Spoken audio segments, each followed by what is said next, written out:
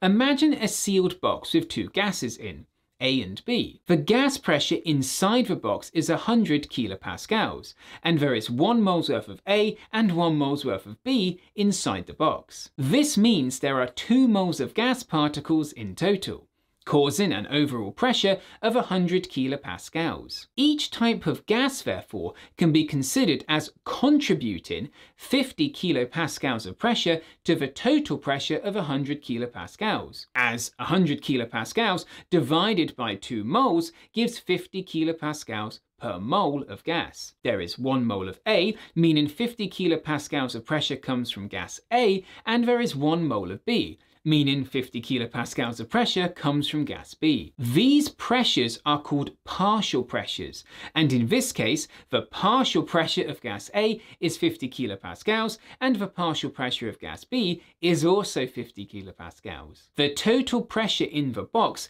equals the partial pressures of all gases in the box added together.